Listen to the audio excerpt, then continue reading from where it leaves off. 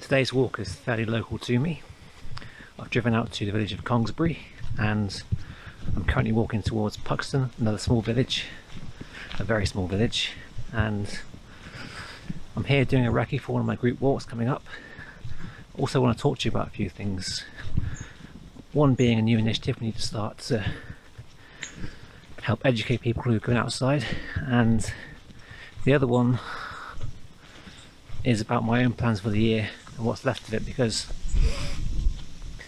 things have changed and I'll get to it all a bit later on.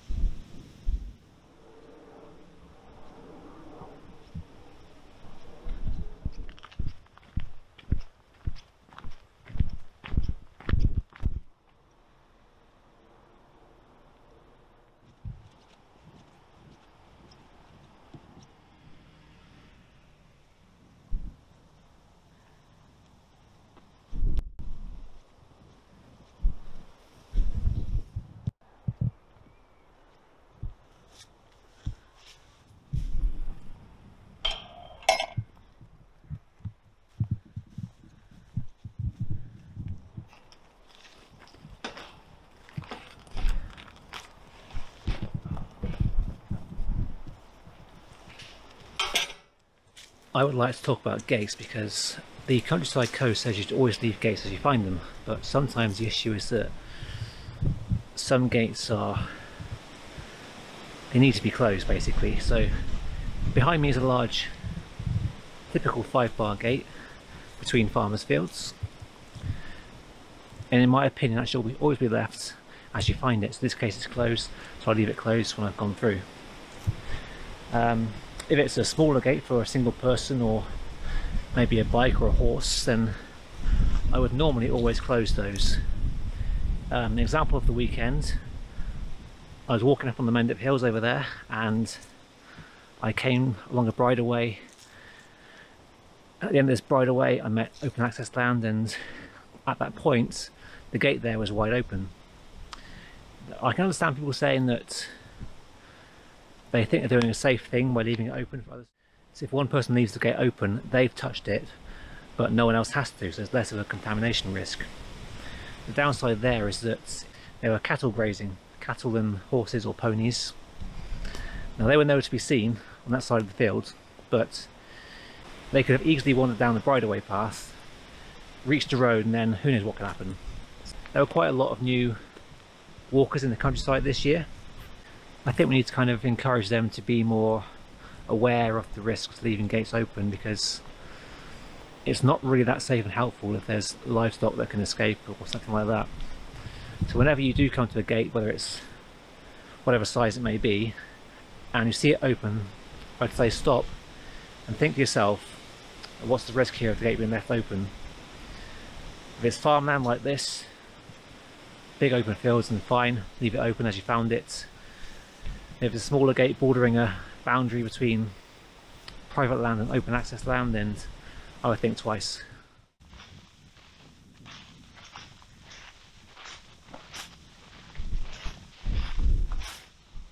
This is why I never wear shorts on a walk.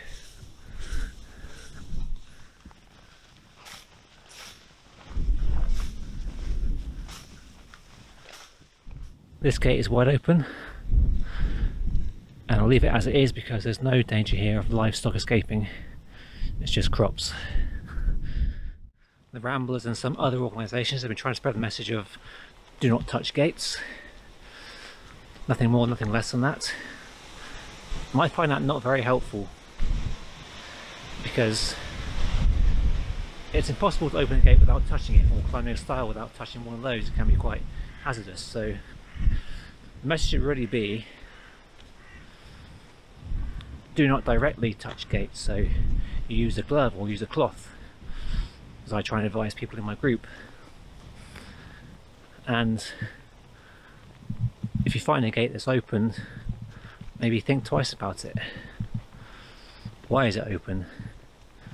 What are the risks of leaving it open? Not just, oh my god, panic, panic, coronavirus, germs, infection. Meanwhile, on the subject of leave no trace, I walked about 400 metres up the road and my 10-litre dry bag is now half full.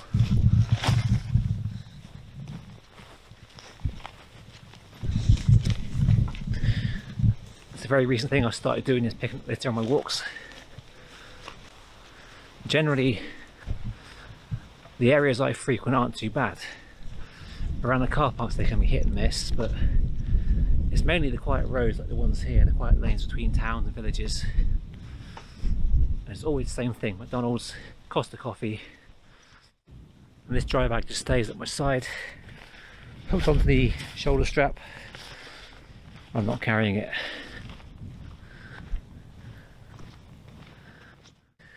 As for my own plans for this year, I was going to do the Cleveland Way next month, but I feel like if we do it now,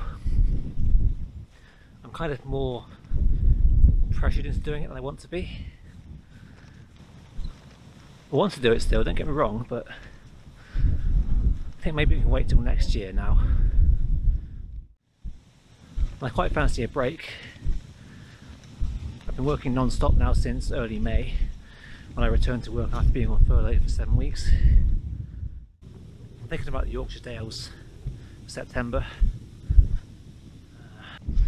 possibly the Lake District in October, depending on what happens, depending on how things fare with the impending lockdown of West Yorkshire, as it seems.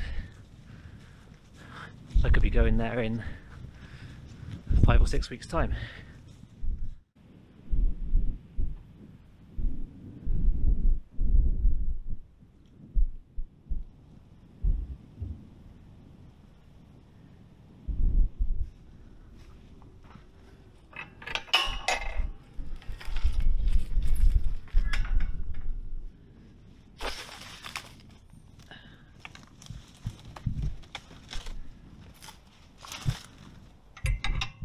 Some final thoughts then as I near the end of this walk. I'm postponing my walk at the Cleveland Way until probably May next year. I reckon mid to late May I'll do it then. And I'm looking at going to the Yorkshire Dales in September, fingers crossed on the whole COVID thing up there. And I might also get away to the Lake District in October. That's not definite yet, but we'll see what happens. Thanks for watching the video. If you've got any thoughts on the leave gates closed idea I have, then please leave them below. I'll see you again soon with a new video. Take care in the meantime.